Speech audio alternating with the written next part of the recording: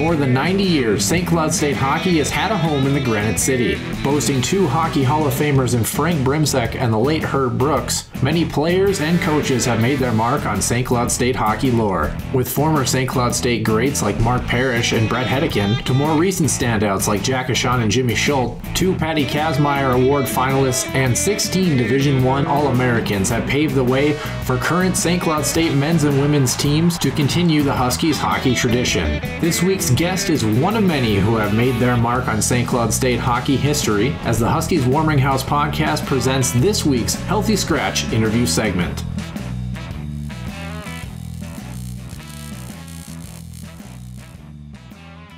Welcome back to the Den Huskies Warming House podcast, fans. Episode number 53 on our Tuesday morning here, the Healthy Scratch interview segment. It is a spring break for me, not so much so for Nick Maxon back in action with whatever he's got going on, but someone who's got a little bit of downtime, although I don't think coaches ever really actually have downtime, is our guest this week in Steve MacDonald, head coach of the women's hockey team, coming off a 6-12-1 season, just missing that fifth place spot in the WCHA. Nick, this is the second time we've had Steve on the show, and not to say that, you never know what you're going to get with Steve, but I would say this is probably the most jovial and open that we've seen Steve this time around. I think so. It's one of those deals where you get yourself in front of the camera a couple of different times and you start to relax a little bit, and some really good stories, I would say, especially from north of the border, even though it's close to us, goofy, American patriots, if you want to call it that. But Steve MacDonald, just overall great dude. Again, looking forward to you guys hearing some of the stories he has to tell. I think fans are going to be interested to see some of his background that he's had and some of the phone calls he's had as well. Yeah, and a lot to look forward to when we break down this women's hockey season and talk about what's coming up next year. And Steve will have all that and more, like Nick mentioned, episode number 53 of the Healthy Scratch interview segment.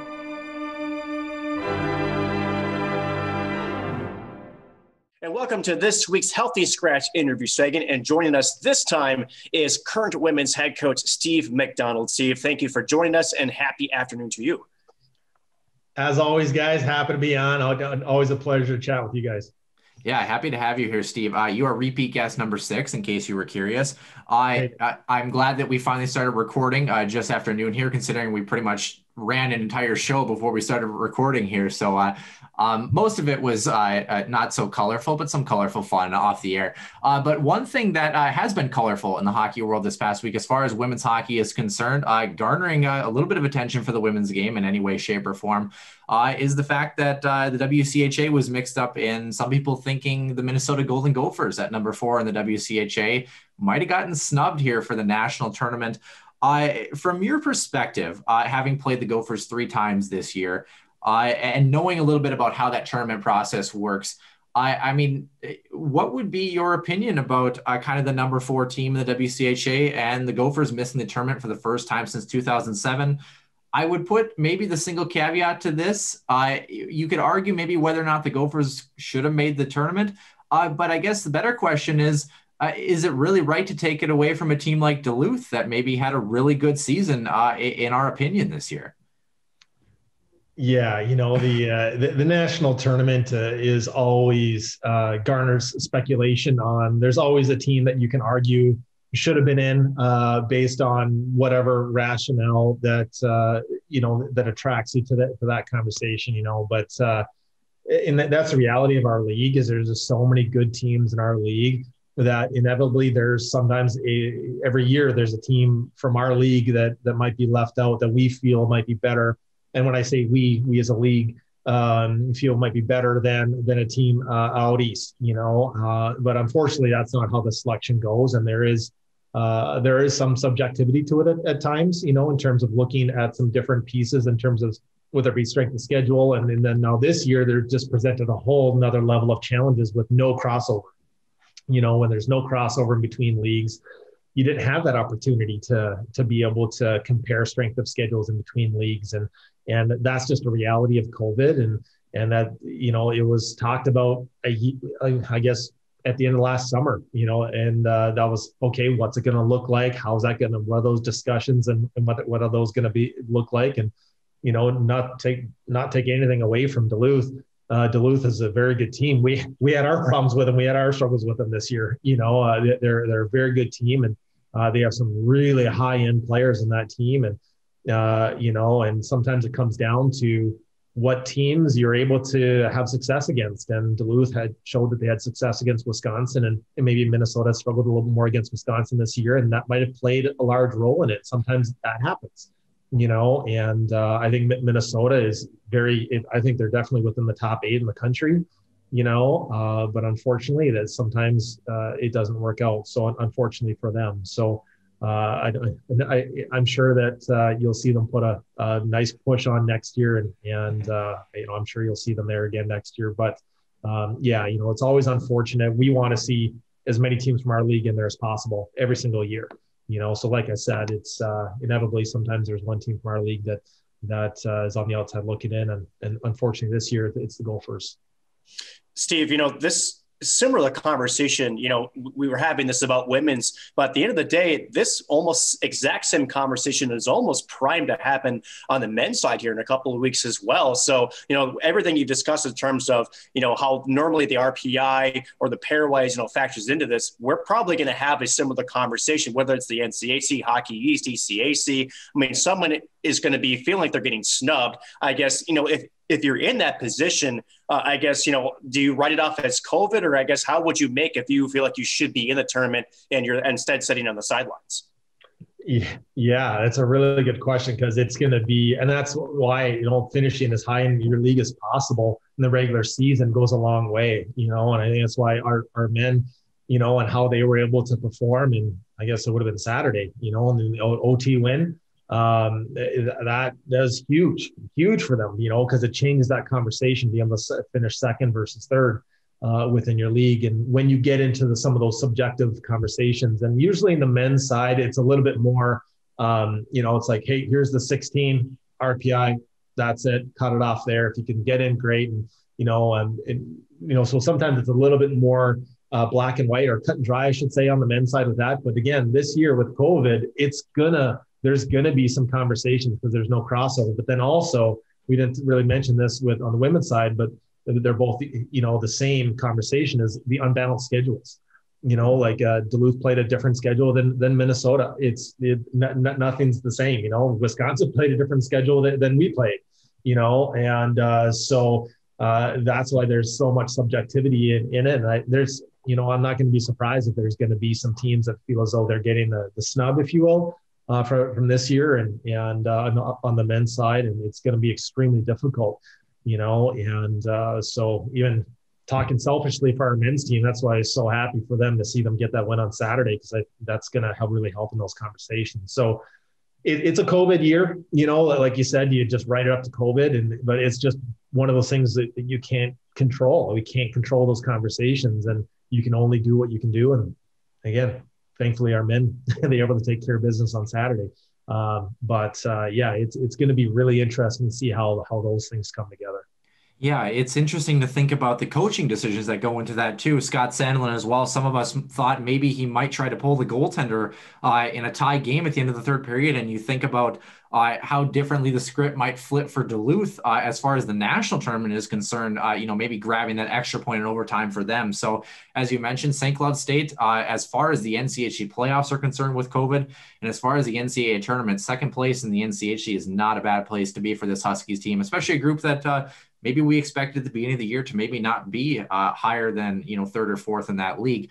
Moving over to the women's side, St. Cloud State finishing sixth in the conference, 19 games played, 6 wins, 12 losses, and 1 tie on the season, just under 19 points and a .325 win percentage. It's actually the first time the women's team has been over 300 since, I believe, 2015-16, if my math serves me correct. One of the things that Nick and I talked about extensively throughout your season, Steve, is the ability to have success and start that train rolling with teams that are in that bottom tier of the league, specifically kind of your Bemidji States, your Mankato's, even potentially who's ever in that 4 spot, starting to build success there.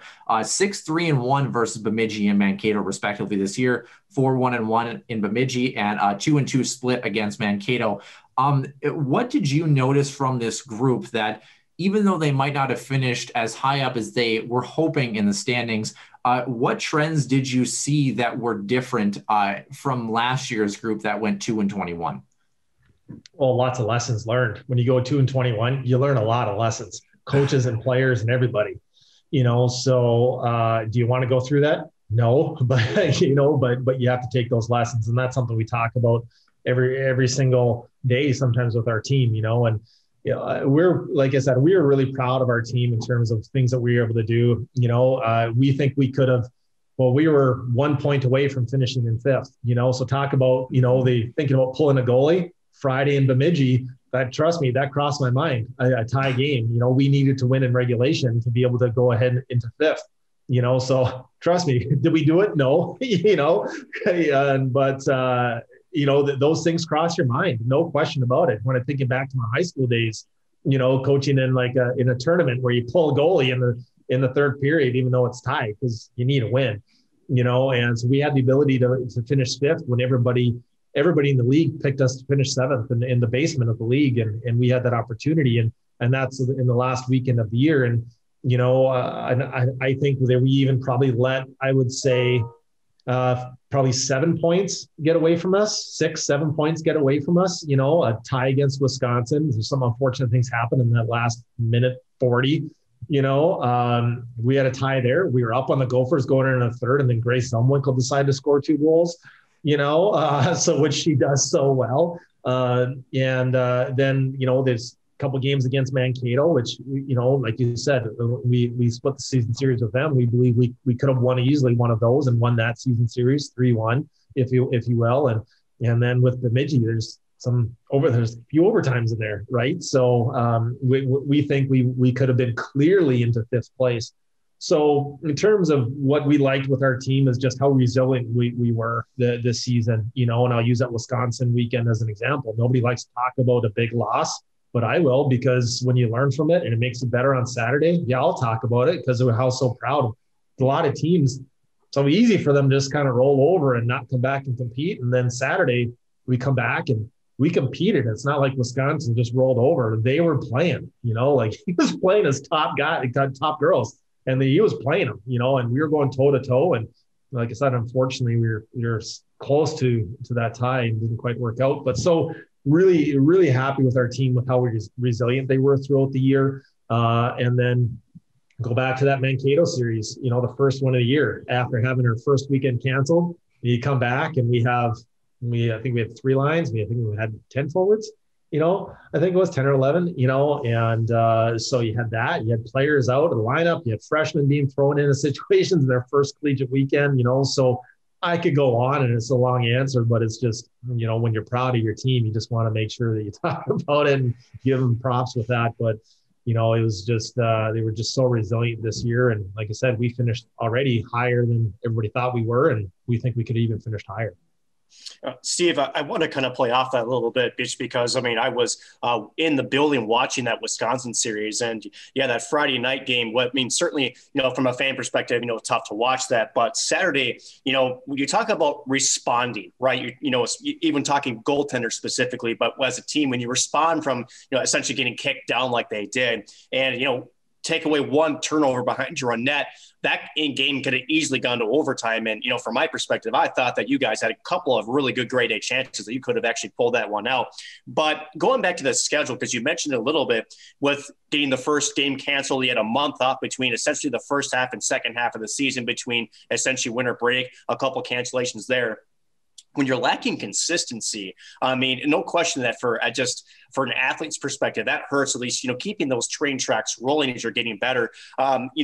Not to put the crystal ball in front of you for next season, because there are some indications that likely this type of season is going to be a one and done, hopefully, right? But how can you build on this momentum that you've had, even though you've had to, not only just juggle so much with the roster and with COVID and everything, but doesn't it give you some hope for next season that you're taking not only one step now, but it might be easier to take another step next year to try to even compete for that top 4, maybe even top 3 spot in the WCHA?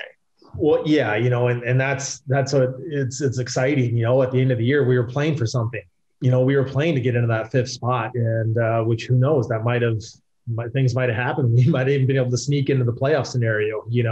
But that's all you ask for, is to be able to play for something at the end of the year, and whatever that is, you ask to be able to be playing for something, and whether that's playing for the first spot or whether that's getting into the fifth or fourth spot, so and actually going back to that Wisconsin, yeah, there was the trip behind our net, but there was a trip at the blue line where if that didn't happen, that puck's at the other end of the ice on our leading scorer stick at the moment, right? So you need a Newland. So yeah, there's like three things that happen in that scenario that's just like, really, the trip there, then the trip behind, and then even the puck, how it bounced to end up on Eden's stick.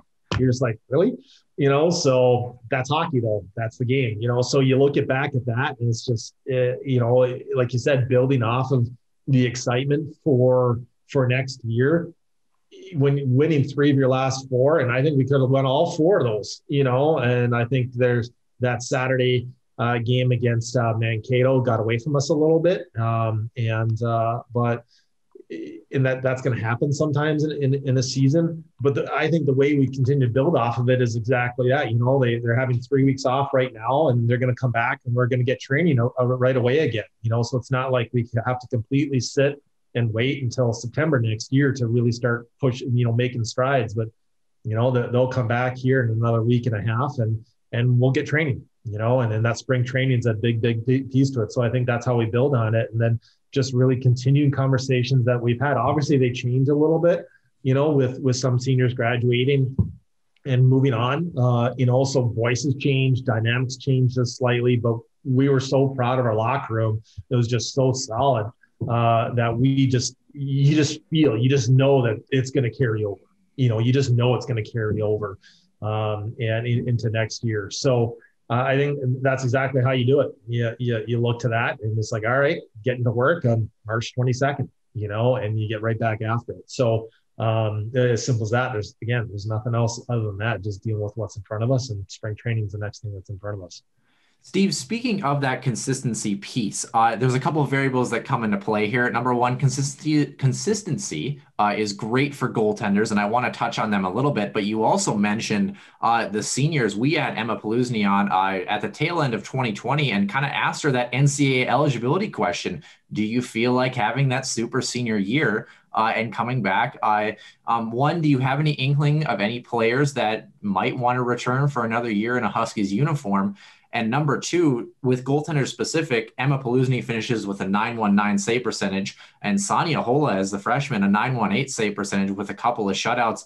How I should say, optimistic are you for your goaltending situation, regardless of if Emma comes back or not? And do you see Emma Paluzny and other seniors coming back on top of that?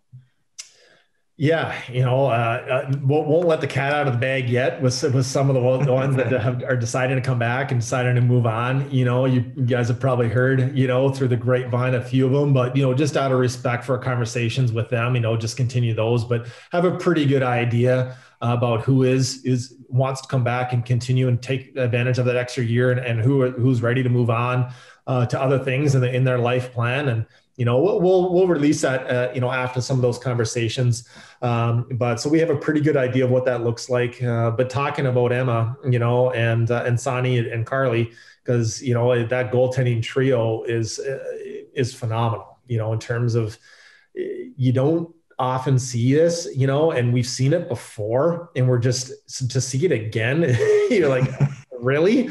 Like when we had Janine and we had Emma, and then, when you had even Janine, Fitzgerald and Janine, and it's just, there's just so much positives that you see with players and what they're able to do, and in the goaltending. And if you have two really capable goalies that are playing at a really, really high level, and like I said, with as a goaltender trio, it's just Carly, I think, you can't underestimate what she does for the team, but then also that goaltender trio in terms of how much she helps. And she's that player that no matter what you want in that locker room, and she's one of those players. So yeah, really, really blessed with the goaltender group that we have. And we'll see if it continues to be the same next year. That's some good recruiting, I would say, Steve, right? Just really bringing in some good freshman talent. One that pitches a shutout in Sonia Hole in her first game in the collegiate world as well. I want to move over to a couple of players here because I know you love player questions, right, Steve? Or teaching you how to dodge player questions. But one player that uh, I wouldn't say maybe took a stride, but really was kind of back in full form, if you will. And it will kind of play off of a couple questions I have later. And it revolves around the sophomore slump, if you will. And one player that we're going to touch on is your leading scorer, Yanina Newland, 7 goals, 5 assists for 12 points on the year in 19 games played. She had 13 points in 30 last year, one shy of her point total in 11 less games played. And that was her sophomore year last year. Is there something to be said for the sophomore slump? And I touch on players like Taylor Lind really grew from her freshman year in her point total, but you look at players like Klara Himlarova and Olivia Savar who had kind of those breakout freshman years and didn't have a bad sophomore year, but maybe just weren't getting the bounces of the production that you were looking for. You saw Yanina Newland jump out of that this year in her junior year and start to produce again. What can you say about that sophomore slump and the mentality of those players that maybe had that success early on in their career, and what you say to players like Klara Himlarova, Olivia Savar, who are still in the top 5 or 6 in terms of points, but maybe are kind of thinking about what can I do this offseason to get back to that form that Yanina Newland was able to find in that junior year? What a heck of a question that was, Steve. No problem. But yeah, no, and I'm happy you bring up Nieners. Yanina, she's one that, met with her. She's back in Finland now, so she flew back. She's in Finland as we speak. Got the confirmation text from her, like, made it safe. Yes. And that was it. So that's Nieners. But, she's one that really, she described it, really kind of started to find her way, and sometimes it takes the players a couple of years. And, freshman year, there's no expectations, you just kind of play, it's like, I'm a freshman, no expectations. I'm just going to play. Coach has put me out there. Great. I'm going to play, and I don't know if I always agree with a sophomore slump. I think people read into it more than is needed, so not to jump ahead of Nieners, but going to Himla, yeah, she might have wanted to score a few more goals, but she didn't have a sophomore slump. She played in every single critical situation for us, so she penalty killed. There's some nights she was playing 24 minutes a night. That's not a sophomore slump, and when you have a team that triples their win total in conference from last year, so she played center, she played wing, she played everywhere. She played 5-on-3 situations, offensively and defensively. She probably blocked the most shots out of our whole team, so I think the sophomore slump can sometimes be too dictated by points. And I get it, like goal scorers want to score, so they look at those points and that's where, Savar, she's a goal scorer and she wants to score a goal. So she's going to view it, where she didn't have as quite of a productive year and than others. Again, she was put in a lot of difficult situations this year offensively as well. And I think also when it's so very inconsistent, I think sometimes offensive players, they like that consistency. You score a goal, you get that monkey, you're going and you're feeling it. It doesn't matter who you're playing, you're going to be scoring that goal. And I think some players really feed off that consistency. And, I think that's where non-conference games also really help out, right? Because it's something different, something new. You're playing a different team, you're playing a different, opponent, different rank, and there's a different novelty to it. And we match up well against some non-conference opponents, and allows those players to get that rhythm, And sometimes when versus going Minnesota, Wisconsin, boom, boom, back to back, where like we put ourselves in a good position to win those games, So, but still, they're top end talent, like we talked about at the beginning of the show. But, so I guess going back to those 3 individuals, Nieners, she just really started to find her way, and she adjusted a few things with her game, and there's really starting to click. And, her physical side of her game as well, she really took a step in that. And that's just her personal commitment. And she's always been committed, but sometimes it's a small little tweak, and it really helps. So she really took a step. And, I think with Himla, I wouldn't consider it a sophomore slump. It's like she played every single difficult situation for us this year and never complained. And She was very integral for us having a better season, improving on last year with a younger team than we had last year, right? So we have 52% underclassmen, I think it was, or something like that, 54. I know you guys are stats guys.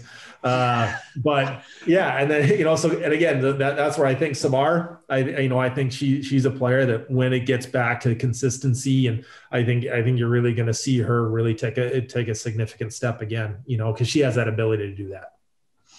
Steve, just as much as players, and this would be actually a good transition, into maybe who else wants to take maybe a step forward as we talk about players, but, we also want to touch on, you yourself as the head coach too, because, what we should have done, and for the viewers out there, we had probably about a half-hour conversation that we should have recorded, and we could have called it Husky Warming Nose After Dark. It was that good. But you brought up, Steve, the coaching community more say, and you had a pretty good story about a former NHL coach, someone that's very connected to Hockey Canada. I'll just give it away. Former Blues head coach Ken Hitchcock. I want you to talk about your conversation with him and how you as a coach are even trying to get yourself better every single season. I think every coach at every level is always trying to look for ways to improve themselves. And, like even reading some of Mike Babcock's stuff, it's just like you're always learning, always developing, always pushing yourself. What's that next level? And obviously after a year like last year, being a first year head coach and that year, you're like, okay, what do I need to learn? What do I need to get better at? Being in the league 10 years, but then also like this was my 20th year coaching. I think this is my 20th year. So it's like, okay, what were all those lessons, but not just relying on those. Is like, how can you continue to get better? And, so you start looking at things. I had a great mentor when I was at Duluth with Shannon Miller, in terms of, what were the things I learned from her, which was a lot, and Laura Schuler, who was my fellow assistant coach at that time, who really mentored me, and she's helped guide me as well. So you reach out to coaches like that, and the NHL was putting on some coach webinars, and one that I listened to was Ken Hitchcock's, what I thought was just excellent. So I had emailed the organizer, seeing if I could get those notes, and she goes, "Sure, Ken will call you tomorrow or something like that." So he emails me right away. He goes, "Great, Steve, I'll call you at 10 a.m. tomorrow." And I was like, "Okay, Ken Hitchcock is calling me. All right." So he calls, and then we just go through, and it was just, like I think, I told you in the story, it's like right away, he goes, "Okay, what do you want to know?" So I started asking him questions like, "You got a pen and paper?" I'm like, "Yep, got a pen and paper," just start scribbling things down and write as much as you can. And, and he even wanted to know about our team, and he was asking questions, and, it's just, that's a coaching community, and, not gonna lie, Canadian, that always helps, but yeah, like you just, another one that's been influential to me is Andy Murray at Western. He's a Manitoban. He's a guy that, really helped me throughout my whole career. Even when I was a tiny, tiny little young pup, and I walk up to Andy Murray and and can I call you? He goes, "Yeah, sure. Call me." I answer any number 204, which is the Manitoba area code. So what do you know? He answers it, so that's a coaching community. I think what's so amazing about it is that people are willing to share information. Not everybody is, but you find those people and you build that trust, and then they're willing to share that. Like I said, Andy Murray, when he was in St. Louis, flew down and hung out with him for 4 or 5 days. And he goes, there's the binders over there. Copy whatever you want. That's our team systems. There you go. And so that's what I did, and same thing with Shannon Miller. She goes, "Here's all of our practices we did. This is what I did. Here you go." She was phenomenal. So, I'm a young head coach. I'm not going to lie, second year in the league as a head coach. I've been a head coach before at different levels, but WCHA is a completely different level. So you just want to continue to learn. And Brad Frost has been phenomenal to me as well in terms of helping me through. And Mark Johnson, those guys are just fantastic. So I could go on and on about the coaching community, and it starts with St. Cloud, Larson and Oliver and Shayak. They're, I don't know how many times I walk, "What was that drill you guys did yesterday?" And he's, "Okay, here," and break out the board and you're drawing on it and you're just, and then being able to sit with Janelle and Molly. It's, the conversations we have and the stuff we come up with. It's, you start with one idea and you all end up all the way over here. And this idea you hope is better, and it all usually ends up being better, and it's just like, oh my goodness, it's just the knowledge. So, wanting to learn and wanting to continue to get better is just so critical in any profession. That's why I love the coaching world is there's people, Ken Hitchcock, calls you, what do you want to know? And it's just great. So you're just blessed to be able to have those opportunities. You had me lost at pen and paper though, Steve. I don't know what that is. I'm too young for that. Always. Noah, I think we need to ask you just to follow up because you had another phone call from a former NHL Flame great that most people would know. Talk us about your phone call with Theron Fleury, please, because that was a great story we had before we started recording. Yeah, I haven't been able to connect with him quite yet. We haven't been able to connect. It's just a little bit of a back and forth because, again, the hockey world is so small. It's such a small world. And there's somebody in town here that's super supportive of Huskies, and he's he always helps us out, and he works at the games and all this, and and he's an excellent supporter of both men's and women's teams, and he's like, okay, I have this friend who's a former NHLer that has this app, that he uses, I uses, that it's fantastic. And just want you to learn more about it, so I call and I talk with him, not with Theo yet, but talk with him, learn more about the app. And I'm doing a little bit of research. Cause again, you want to find any resource you can to help your athletes, and so it was, all right, I'm going to give you Theo's number. Here's Theo's number. I'm like, okay, here's Theo Fleury's number. This guy I idolized when growing up. Like you just idolize this guy. And he goes, can I give Theo your number? I'm like, sure. So he gives Theo my number, and he goes, just to warn you, he's probably going to call you in a day or so or text you, and let alone he does, now we haven't been able to connect yet, and but it's the hockey world. It's just, it's so supportive, and everybody just wants to find ways to help each other. And, so it's something, like I said, it's just kind of a connection through to this wellness app that both of them use, and they have really good reviews on. So just seeing it's something that we can expose even myself, but our players. So that's coming down the road. But again, the hockey world, it's just, you have to love it. I love the throwback to the late 80s, early 90s Canadian hockey as well. We're just lucky if we can get the championship game of the World Juniors on TV here in the States. But speaking of Canada, Steve, if you could, for our video viewers here, could you take a lean to your left or to your right? Can you explain the jersey that you have in the background here? Because that is one sexy uniform, if I do say so myself. And one of the players that might have significance on that. Yeah, that is not a Michigan jersey. For all Americans, that is not a Michigan jersey. I always have to clarify that. But that is a Team Manitoba jersey, 2007 Canada Winter Games up from Whitehorse. And, there's obviously a ton of great players on that that had great careers in the WHL, most of them that time in major junior.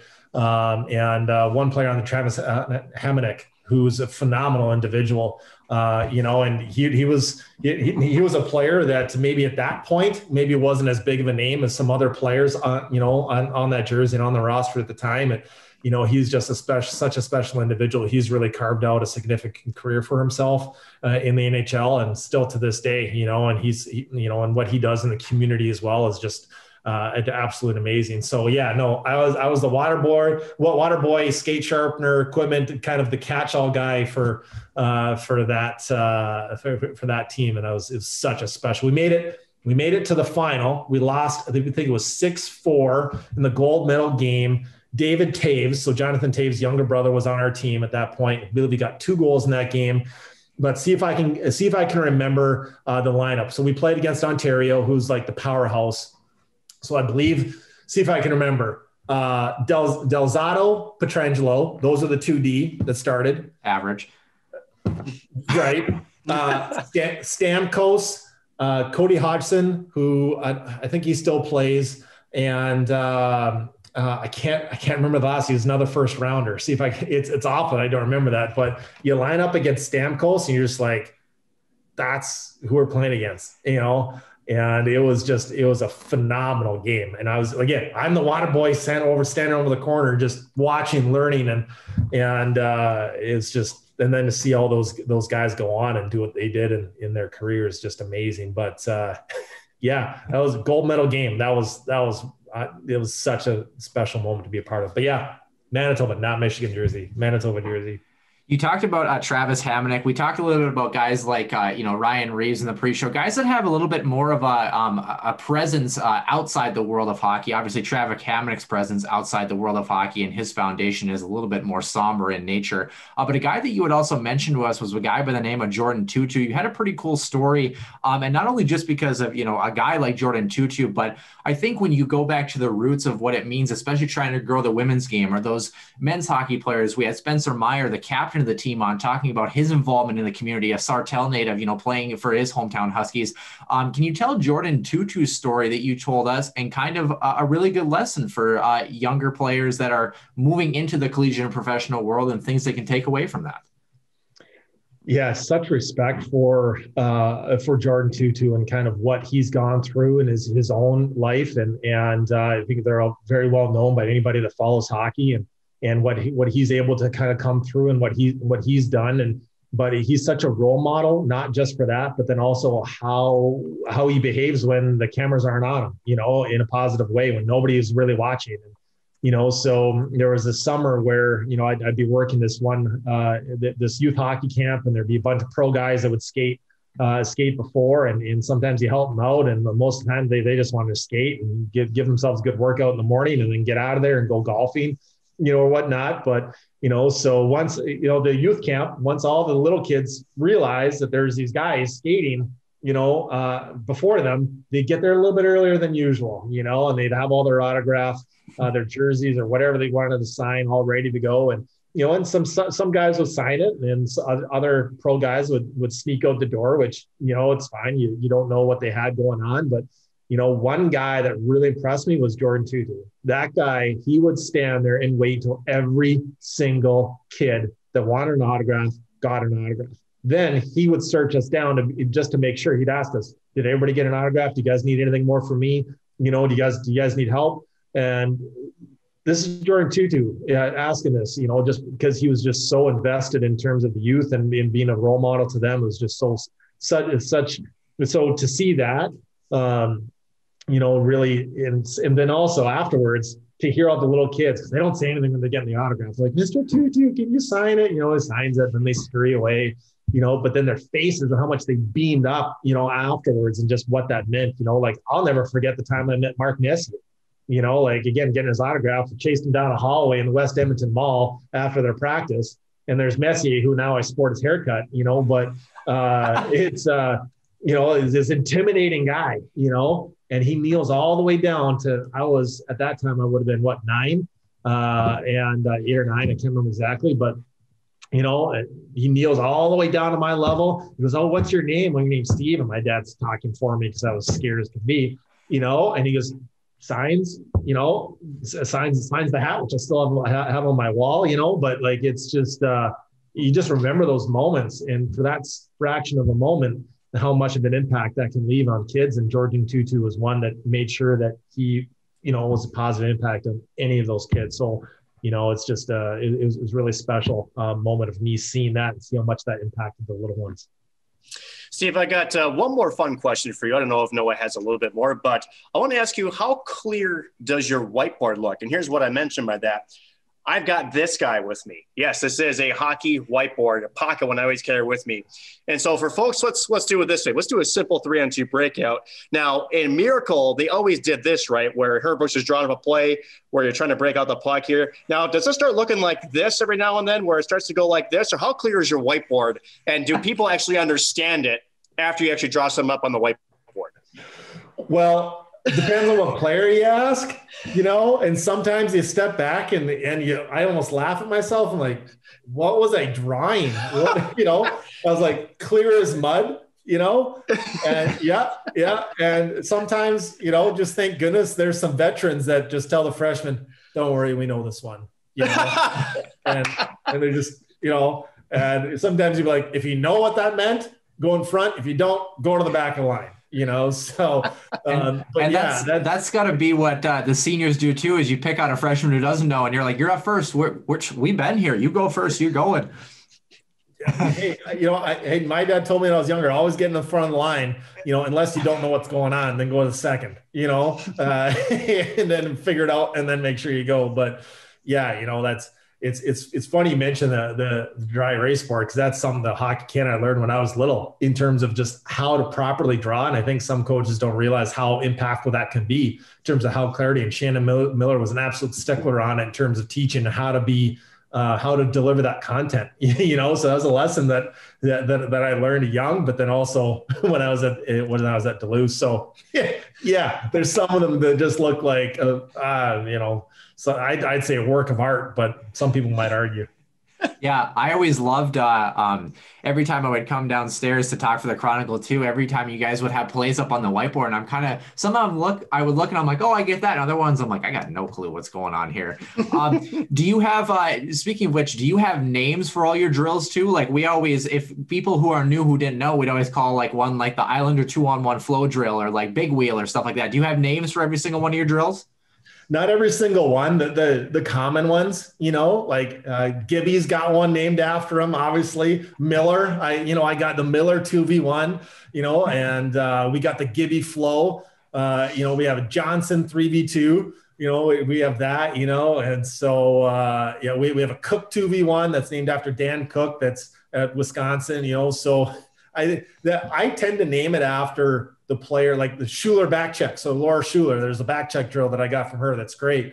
Schuler back check, I tend to name it after the coach I got it from. So hopefully I don't get too many from just one, because it gets a little confusing maybe, but yeah, I did try to have a few names of it. And then so other times we've just had the players name it, and I think Janelle's boy, Colden, named one, the Twirling Torpedo. So that's a new one. Yeah, it's a new one, but I think Colden named that one. So he's got his fingerprints all over that as well. So is the Gibby flow drill where you transfer to Bemidji State, or? I won't have. He was we saw him up in Bemidji, so to see him walk in with green on, it's a little different. We're like, Gibby, and but he still bleeds red, so he's still a Husky, and you have to have fun with him. I think that he's going to work for the Minnesota Wild, because the only two colors that he's had was that Christmas green and Christmas red. So I think he fit right in that Wild organization. A couple questions more for you, Steve. Once again, thanks for joining us. Maybe I'll ask you a little bit about the women's team again, because I guess I hear you're like, about them or something. So number one is, because of the COVID situation, one of the things that you were able to kind of do, but then kind of was off and on, was actually the Husky Pups, which is where the women's team jumps in and has that teaching moment, those Jordan Tutu moments, if you will. How important is that program? Can you talk a little bit about what that program does in the community, and how excited you're looking forward to having that program back in full Mike Gibbons flow, if you will? Yeah. Well, Janelle deserves all the credit for Husky Pups. It's so she's the one that we wanted to do it last year, didn't quite work out, and this year we're like, okay, even with COVID, we got to make a run at it, and she did it all, and she worked with community members, with the local youth hockey organizations, and she arranged the ice, she helped arrange all the programming, she arranged the volunteers, and so she's just done a phenomenal job with that. But what the Husky Pups is, it's an idea that we actually got talking about Bemidji. It's an idea we got from Amber Frickland, who's a former associate coach up there, who's now a professor at Bemidji. But I think they called theirs the Little Lady Lumberjacks, I believe it was. And the whole premise behind it is to provide an opportunity to introduce young girls to hockey, and to provide them an opportunity where there isn't a barrier of equipment or ice costs, or there isn't the intimidation of rosters or tryouts, or it's just meant to be a sustainable way to introduce young girls to the sport, but then at the same time introduce our women to giving back to that next generation, so it's a program where there's no charge for the participants. It's free of charge, and there's some there's some great donors within the community that supported that paid for the ice and paid for the jerseys and paid for the little tags, and and paid. I think they got some Subway at the last one. We had a little jamboree at the end of the year here when we were allowed to do things again. So it's it is a really fun program. And, the conversations with a few of the parents and a few of the kids, I remember talking to this one dad, and he goes, she's always wanted to play hockey. She's always wanted to try, but she didn't have equipment. But then she also didn't really want to go to tryouts. She didn't want to go tryouts, or, didn't have the time commitment. So this is just once a week, and our goal is to do 8 weeks. We obviously didn't end up doing all 8. But there were some of the girls that this is their first time playing hockey, and so, and there's some others, it wasn't, it was maybe their second or third year, and they're at one end of the ice and some of the others at the other end of the ice. And it's just, so just talking with those parents, this gave them a very non-intimidating environment where they can go. It's all girls. It exposed them to the different social component, that's involved in girls hockey. And it's just all skills. It's all games. It's fun. It's just, so Janelle just did a phenomenal job with that. And, and the organizers, they're willing to support it again. And some of our donors, that Janelle helped arrange, and the community helped arrange, they're willing to support it again next year. So that makes us really excited, because this is something we want every year, and to help grow girls hockey and within the St. Cloud community and the surrounding areas. And just to give that opportunity, and so, yeah, it reminds you of why you kind of got into coaching to begin with. And it's just, it reminded you of, okay, that's why the smile on that kid's face, or this kid's has that, she's never played before, so here's that opportunity for her. So it was really special, and something that we definitely want to continue. Yeah, I'm not surprised Janelle has her fingerprints or paw prints for Husky Pups, if you will, all over that program. And it makes me think about when I was in college coaching as well. A little bit of emotion, to be honest with you, knowing how much of an impact you can make on some of those kids, and trying things that they may have never tried before in a sport that requires a lot of coordination, from what I hear. Steve, I've got 3 more questions for you, so I'll try to be quick about them. Two involve the women's team here. One is actually because of the COVID situation, normally, or in most years, you get a chance to take that big road trip out east, or kind of take a team trip somewhere. Niagara Falls last year. One, I don't think that happened this year. But number 2, do you have something special in mind, or are you kind of thinking about maybe kind of going the extra mile a little bit next year, trying to think of something extra creative to kind of make up for the lost year, if you will? Yeah, in terms of going out east? Yeah, or just a team trip in general, because you've talked to us extensively about just how much a team bonding experience of some sort means to kind of take them and get their mind away from hockey a little bit, but still have all the gals together.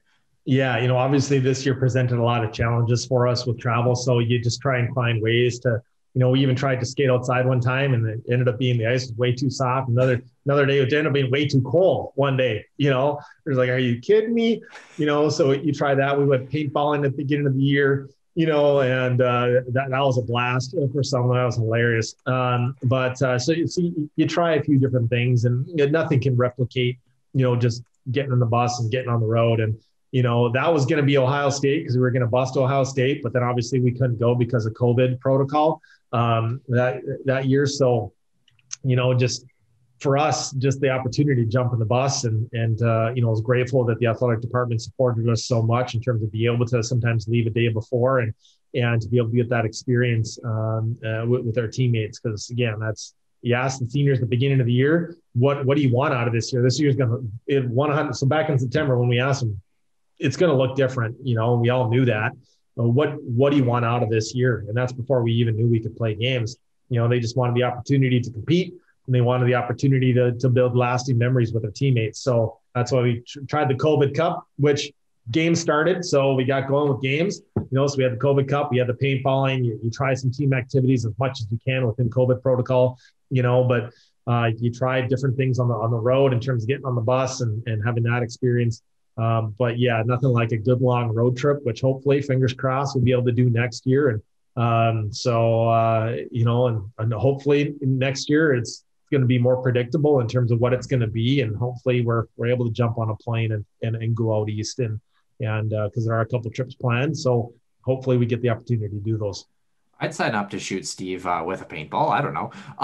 I also hear that the announcers for the COVID Cup are pretty darn good in terms of the intro there. Yeah, not bad. I hear that draft is still making waves in terms of what happened in that draft. Yeah, putting St. Cloud State on the map, one pick at a time, if you will.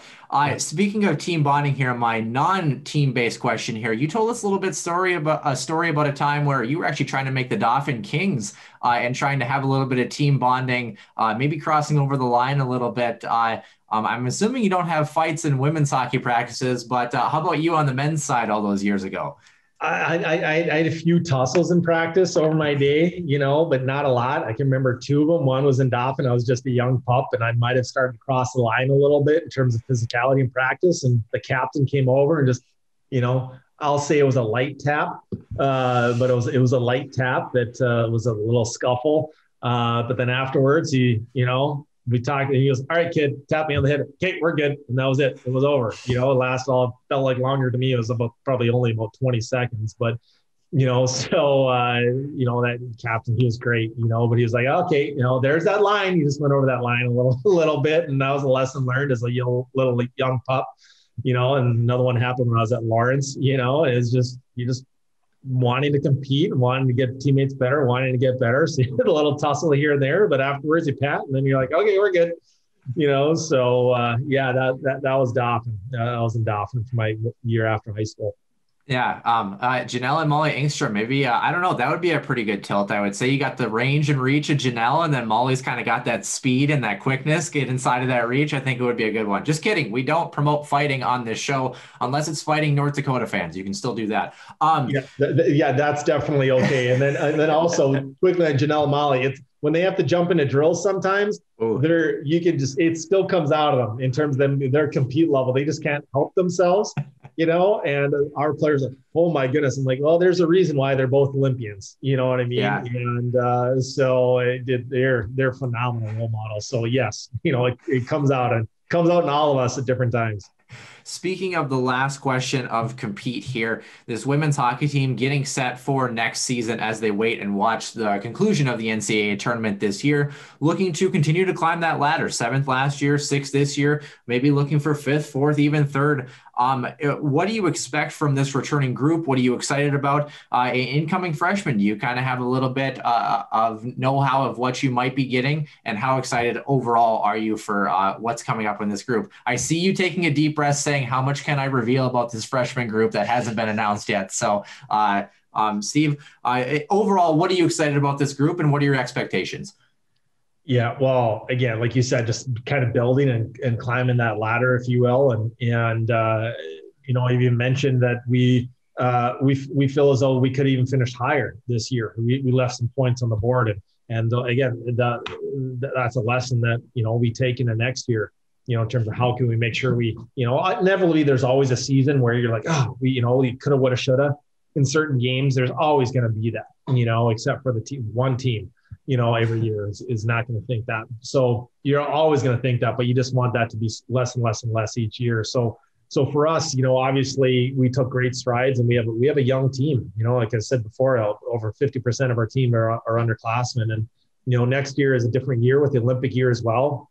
Where some players will be, for other teams, will be gone for the whole season, and then other players will be gone for portions. Like, for example, for us, hopefully some of our players are able to make the Olympics, and if they do, they'll be gone for basically all of February. They'll come back right for playoffs, and that's it. They'll be gone for portions of it as well in November. That's just part of it. We're proud of them to be able to do that. So the next year we'll have some uncertainty to it as well, and some things that we just won't be able to predict. But that's just like any season. So I think for us next year, we feel as though that we can still push that ladder even higher. We have a lot of room for that. A freshman coming in next year, it's a smaller class. So right now all defensemen. We're always actively shopping for more, if you will. So that might grow a little bit in addition to some of the seniors coming back.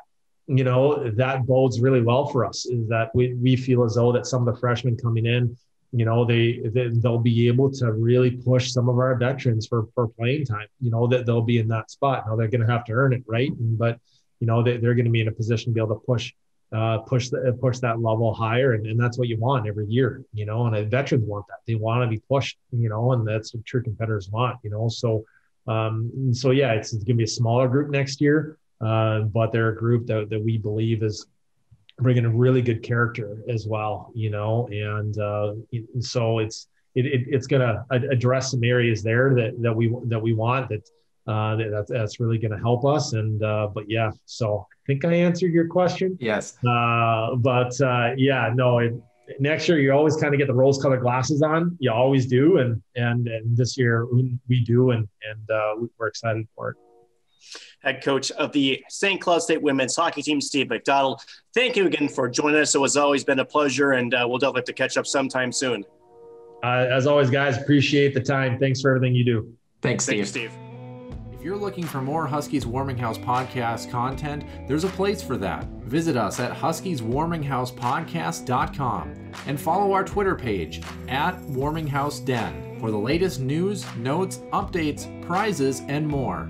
Don't forget you can find us on Podbean, Apple Podcast, TuneIn, Spotify, and more. We also are on Google Podcast and would love to hear your feedback on the show. Drop us a line at huskieswarminghousepodcast@outlook.com or leave us feedback in the feedback section of the Huskies Warming House podcast website. And finally, if you know any Huskies hockey alumni who would love to be on the show, let us know and we just might make it happen. Nick, always fun to hear from anyone close to St. Cloud State hockey. And it was really interesting, like we kind of had mentioned in the pre-show a little bit, just being able to kind of catch up with Steve on that more personal level. Not that we don't, when we see him around the rink, but it's always nice to kind of catch coaches kind of at their more relaxed, because it doesn't happen very often. It's also weird to see Steve in his own personal home office instead of down at the rink or somewhere around the Herbrooks National Hockey Center. Nick, as we are actually recording this last Thursday, we don't have any information on what is next for the men's hockey season. The women's hockey season is done. So for something interesting before we let the fans go, Nick, what big plans do you have coming up for the summer? What are you doing for the summer, Nick? Let's give the fans a preview of what they can look forward to when Mr. Maxon is back in action in the sunshine months. So obviously going into my final year with St. Cloud, there's a couple of, you can call it the irons in the fire with summer internships. I haven't been offered nor accepted one just yet, but looking at a couple of different options, some local here in the Twin Cities, some outside the Twin Cities. At the end of it, just trying to make the best of what I got for the next 14 months. It'll be my last 14 months that I'll be going to St. Cloud, but again, still plenty of work to be done, and definitely a lot of Huskies hockey still to cover. So, yeah, it should be really exciting. It's kind of crazy to think that St. Cloud State hockey is coming to an end within about a month and a half here for both these hockey teams. And then we get ready for season number 2, quote unquote, officially of the Huskies Warming House podcast. We'll have it all for you here, as all of our followers know, but that will do it for episode number 53 of the Healthy Scratch interview segment. Don't forget, episode number 54 of our regular Center ICU News and Notes comes back on Sundays, as well as our new Healthy Scratch interview the following Tuesday. Take care, everyone.